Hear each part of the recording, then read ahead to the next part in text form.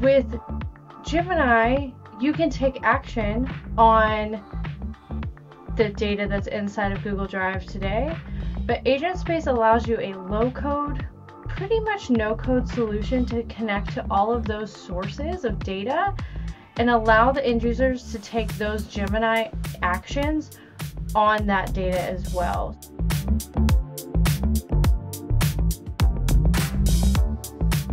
You are listening to another episode of Cloud and Clear, SADA's Cloud Transformation Podcast. I'm your host today, Veronica Raulin, Senior Director of Advisory at SADA. And today we are pleased and honored to welcome back to the show an amazing colleague of mine, Kelly Wright, Director of Workspace. Hello, hello. So happy to be here. Excellent. Now, Kelly, before we get started, we have to make sure our listeners don't forget to like and subscribe to our channel on their favorite listening platform so that they can stay up to date with the latest Cloud and Clear episodes from SADA. All right, now that that's taken care of, Kelly, welcome back to the show. I'm really excited to be here to do this with you. I don't think we've done a Cloud and Clear together yet, so this is incredibly exciting. Now, Kelly, I'm very excited to have you here to talk about today's topic, which is going to be Agentspace. As we remember from last year at Google Next, there was a buzz, and we just constantly heard the words AI, Gemini, AI, Gemini. If you could say that there was a topic of Google Next 2024, it had to have been Gemini and AI. Mm-hmm. As we look to Google Next coming up April 9th through 11th, we know that Agentspace is probably going to be a top contender for that number one word said at Google Next 2025. So we need you. Can you start by telling us what Agentspace is? Yes, definitely. And I will take you up on that bet because I think I have heard Agentspace is the number one word I've heard in the last 2 months. So really think that that's a solid bet I could take. Google's Agentspace is going to use your data to help your end users complete complex tasks more efficiently by providing summaries, answering questions, performing actions based off of your company's unique information. That sounds really interesting. So why do you think customers are excited about this solution? Or why, if they're not excited, why should they be excited? Most companies during the pandemic became SaaS neutral. So all of your collaboration, your productivity, all of your knowledge information are spread across multiple sources. So think about having your data in Confluence or Jira. You've got users chatting in Slack. Maybe your sales teams are in Box or Dropbox. You've got OneDrive, SharePoint, Google Drive, all of the different sources. With Gemini, you can take action on the data that's inside of Google Drive today, but Agentspace allows you a low-code, pretty much no-code solution to connect to all of those sources of data and allow the end users to take those Gemini actions on that data as well. So let's say I want to understand a project that we're doing with a specific customer, and that data could be across Salesforce, it could be in Google Drive and Slack channels as well. I don't want to have to go to 3 different places to have to find that data, or even more than that. Many places you'll see 5, 6, 7 different sources that a user would have to go to search that data and then also take action on it. In this case, you're going to find end users being able to search all of that data from one central hub and then also be able to take action on it, such as making the emails, having all of the links ready to go. So I'm really excited to see what end users do with that sort of power of functionality in their hands. Okay, well, that sounds thrilling. I have a bunch of ideas of what Agentspace should be doing for me and actions it can be taking. But you mentioned it sounds almost like Google's going back to part of its roots, which was creating an amazing search engine, and they're just using it now within enterprise data and opening up the doors to different data sources. Is that sort of a summary, plus the no-code, low-code piece that you mentioned? Yes, that's exactly it. Really going back to where Google started, which was its Google search capabilities. And now you're just getting all of the additional technologies with Vertex AI, Gemini, LLMs without having to code any of it. Okay, fabulous. So I'm a customer, user, I'm listening to this podcast and I'm saying, well, what's SADA doing for us, right? How are we engaging? So I know you've launched recently a proof of value service offering, led a lot by your team. So what is SADA's role in getting Agentspace off the ground within our customers?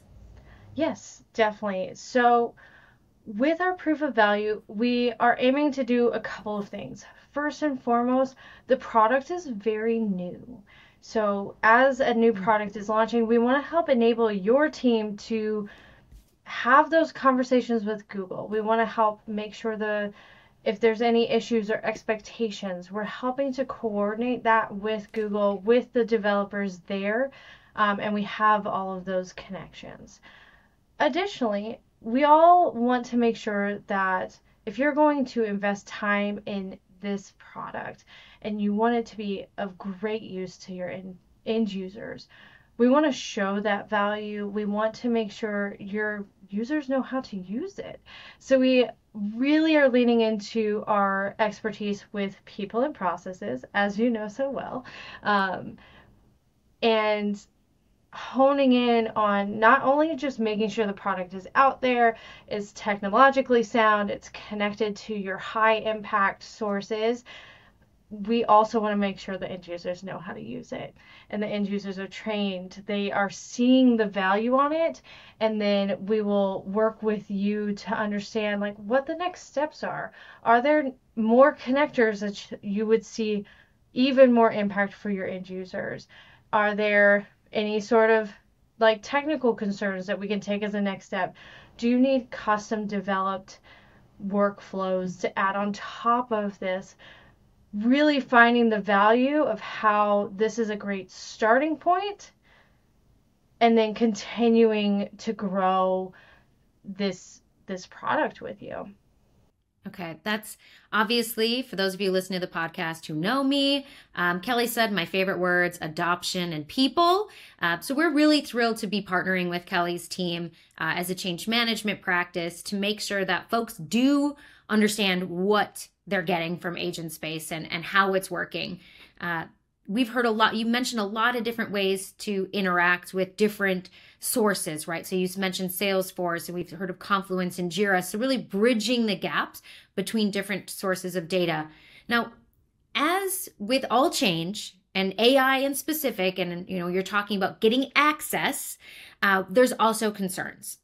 So how do you handle and talk to customers who may have some misconceptions about how Agentspace works and does provide those answers back?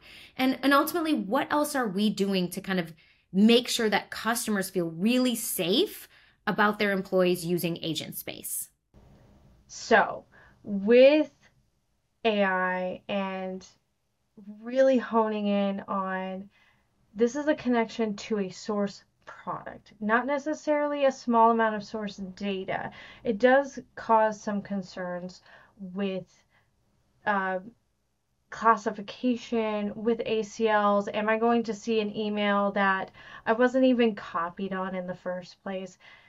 And the misconception there is that if you're connecting to a full source, you'll have access to everything in the source, which is an incorrect conception. Google is built it up so that it is respective of any and every ACL inside of that source product. So let's say I'm connecting to Box or Dropbox. Google doesn't ask for all of the ACLs for every single document, every single shared drive in there as part of the configuration. It's going to read that from the source itself. So it's not coding any of that into the system. It is reading that via APIs. So as long as the data is in the correct classifications in the source, you're not going to see it if you don't have access to it via Agentspace. That does open up questions around data AI classification and ACLs. Maybe you've had Google Drive for a very long time, and those ACLs and the permissionings have just grown into a mess over time. We also want to help you there. So if, as part of this proof of value, we find that, hey, we might want to take a closer look at some of those permissions, even with the new Gemini features with data AI classifications, we can work with you to solve those concerns before we expand out the product to a broader user base. We want to make sure everybody is comfortable with how everything is already set up in their source tenants. Okay, so we're really here to partner on and to support those questions on, wait a minute, is someone going to get access to something they shouldn't have? And we help customers figure that out. It sounds like there's, as with much of the work we've seen with AI, a little bit of training and hygiene, potentially on how data is used and where it's stored, and making sure that the access is appropriate. So, okay, fabulous. One other question for you. So we've talked about Agentspace as low code, no code. We kind of come in. People have been going down this AI road with Google for, a couple of years. And there's probably some folks who are very knowledgeable in a product like Agent Builder. So what would you say to someone who's using a product like that and saying, well, I have this, what does Agentspace get my organization? How do you differentiate between those two solutions? That's a great question because it is a little confusing. Real talk here. Agentspace is built on top of Agent Builder. So essentially, from a technical aspect, it's just another agent. What Agentspace gives you, though, is the ability to take some of those custom agents that you've already built inside of Agent Builder and connect it with Agentspace. So some of the custom LLMs, they need to stay where they are. If you're using Google's LLMs, Google's search engines, and you want to be able to connect it in with all of the other source data that you're pulling in with Agentspace, this is how they work together. They are not necessarily competing products. They are working together to make a more central hub for the usage of those workflows and those connectors.